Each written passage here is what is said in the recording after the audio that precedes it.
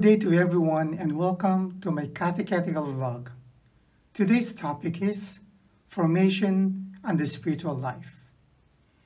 In our lifetime, all of us make investments. We invest in education for our children so they will have a good future. We invest in properties like a house, a car, or a piece of land. We invest in the stock market or on our retirement fund for our future.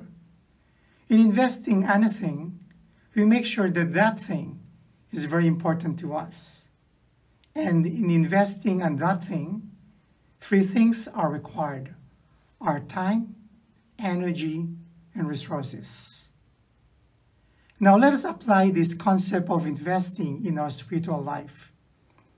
First of all, we should be truly convinced that our spiritual life is very important to us before we can even start on investing on it. So first you need to ask the question, how important is my spiritual life to me? Or how important is God in my life? How important is my Catholic faith and practices to me? How important is the salvation of my soul? Then if you finally figured out that these things are really important to you, then you can start considering and investing your time, energy, and resources in your spiritual life. Now the next question is, how can we invest in our spiritual life? And for me, the answer is the term formation. The word formation was first introduced to me when I entered religious life with the Franciscan Capuchins and when I entered the seminary.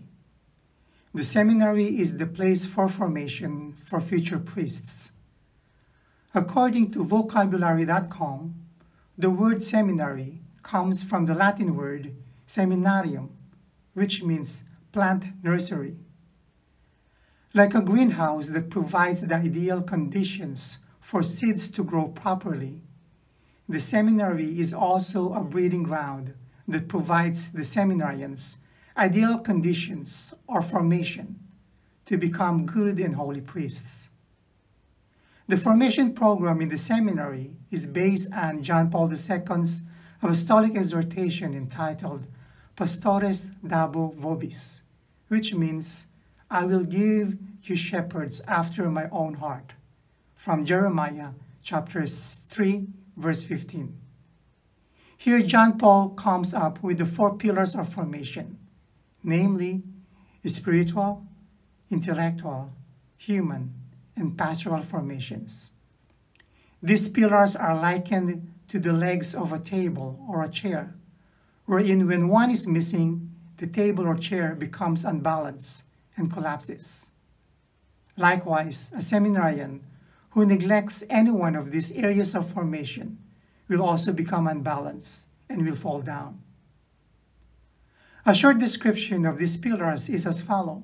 First, spiritual formation is centered on prayer. It includes the different treasury of prayers and prayer methods or practices in our Catholic tradition. It also includes the practice of spiritual direction. Second, intellectual formation is basically learning our Catholic faith. Spiritual and intellectual formations are very much tied together because of the fact that our knowledge about God affects how we pray, and how we pray affects our way of believing. This comes from the Latin phrase lex orandi, lex credenti. Third, human formation is basically how to be a human person. It involves good behavior like learning social etiquettes. It involves the importance of taking care of our health, our well-being, the development of virtues, and even as trivial as the importance of taking vacations and how to relax and enjoy life. And fourth, pastoral formation is sharing yourself, your service through ministry.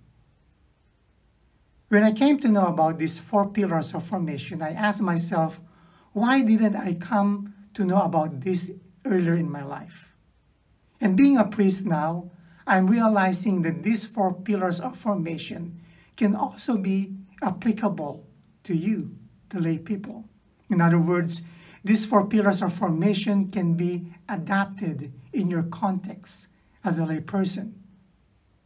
So it is then my purpose that my catechetical vlogs will give you these 4 pillars of formation so that you can grow in your spiritual life, so you can grow as a holy and excellent Catholic Christian.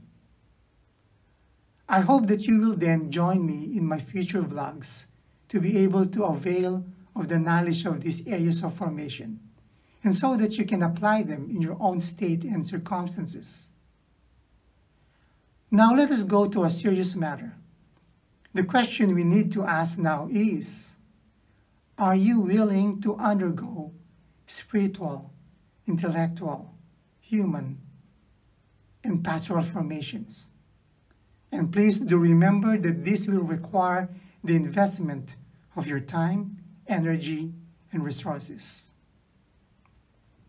After watching this vlog, it would be nice to reflect upon your life and ask, in the past years or decades of my life, what have I done or what have I invested in my spiritual, intellectual, human, and pastoral formations? I hope to see you in my next vlogs as we go about your formation.